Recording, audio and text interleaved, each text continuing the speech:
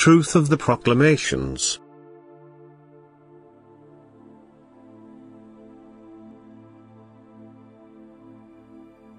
And this shall become your certainty, that my gift of grace can never be distorted by you as long as you are so united with me that the reception of my word is the result of heartfelt prayer, that you ask me for spiritual enlightenment and trustingly approach me, asking for my support in earthly and spiritual adversity. The call of your Father in heaven protects you from erroneous thoughts, from misrepresenting what you have received, and from a lack of understanding of what my Spirit imparts to you. You can confidently make my word your own, you can advocate it as purest truth and make it the guiding principle of your daily life. You need not fear that I allow misguidance through evil forces, just as you must never assume that I indifferently face earthly hardship and leave you in it, for this would call my great love for you into question. But I only want your happiness, and my word shall help you to live a blissful life. Through my word I will never mislead a person, but I will try to lead a misguided person to the truth, and thus my word must be truth.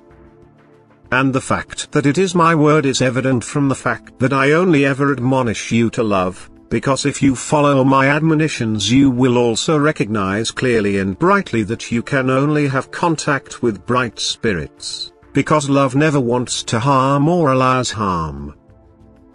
If you practice active neighborly love yourselves, then you will also be fully convinced of the originator of the spiritual mission, and there will no longer be any doubt in you.